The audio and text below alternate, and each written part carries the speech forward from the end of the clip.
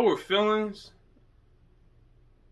our internal battles, we can smile at the camera and we can hide it when we're at work. But those feelings, that sadness, will manifest itself when we're alone and in the dark.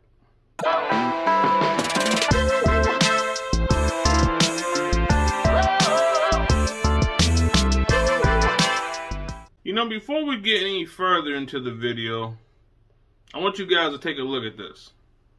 I think we as a society waste a lot of time trying to stop people from killing themselves, as opposed to exploring why they want to die in the first place.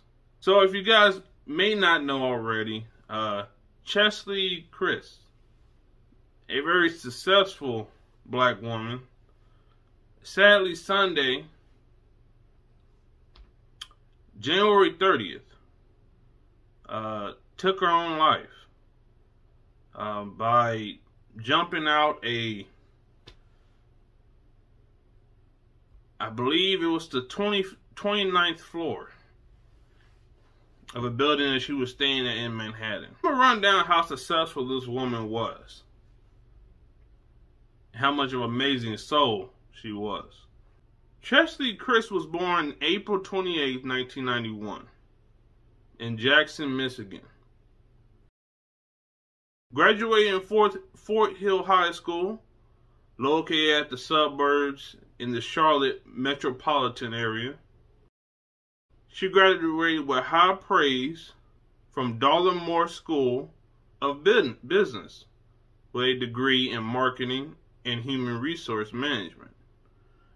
Graduated from Wake Forest University School of Law in Winston-Salem, North Carolina, and Masters of Business and Administration.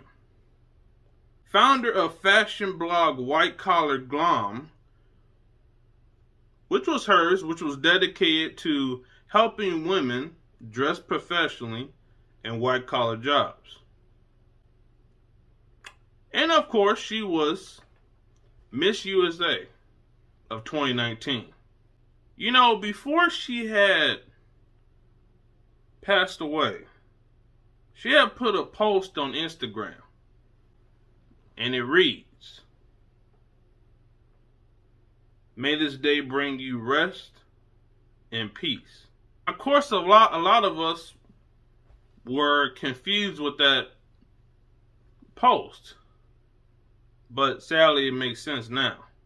For a lot of us trying to wrap our head around someone who is so successful, made it, went above and beyond in accomplishments in her life and the impact she had on others, to take her life, her own life, it doesn't really make sense to me. And for a lot of us. You know, I really do hope they do more investigation on this incident, in this case, because something doesn't seem right. She had accomplished a lot and she was still in an upward trajectory. It makes no sense, if I'm going to be quite honest. But let's just say she did decide to do self-deletion. Sometimes in the journey through life, you'll go through and you will learn to stop communicating and understanding yourself. Through your determination and trying to persevere through obstacles to become the best version of yourself, to accomplish all those milestones, a lot of times you will lose connection with yourself.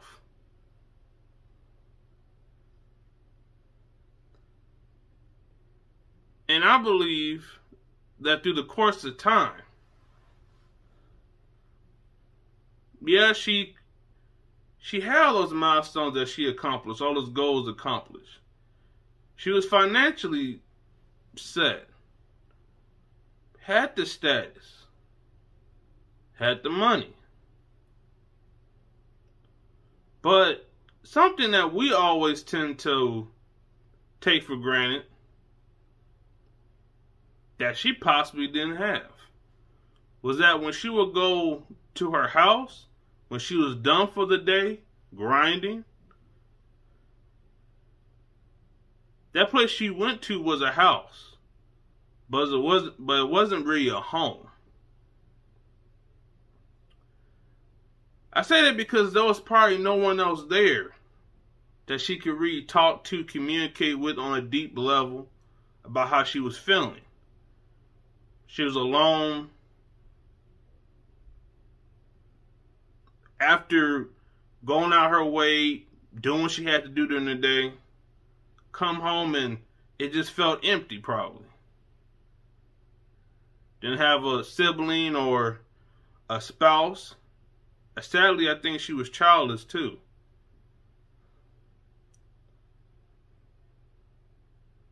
My point in saying this is that we're always taught, hey, go get the bag, go get your money.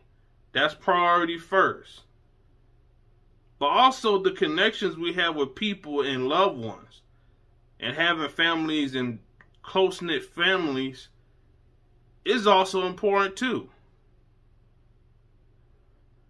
As much as we can have all the money and have everything materialistic accomplished or have it in our possession, it will never replace another soul, another being, another person.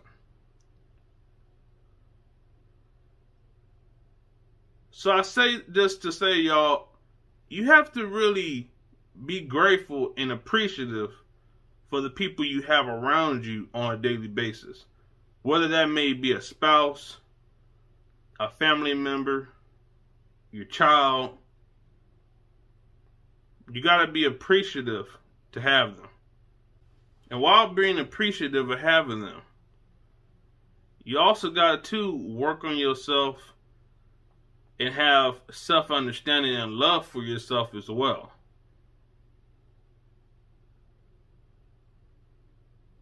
So that while you have self-understanding and love for yourself, you understand what you're going through and the importance of you constantly pushing forward.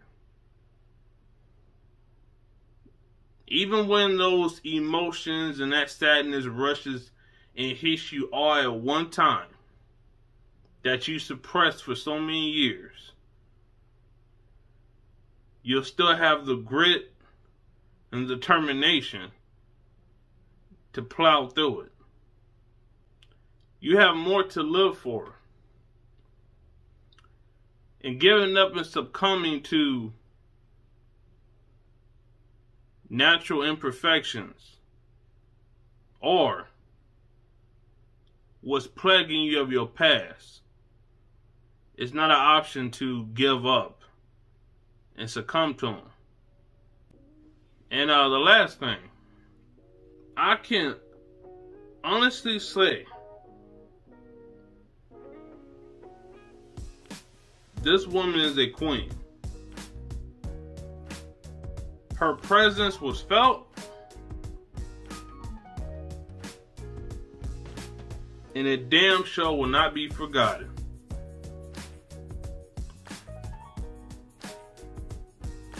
Rest in paradise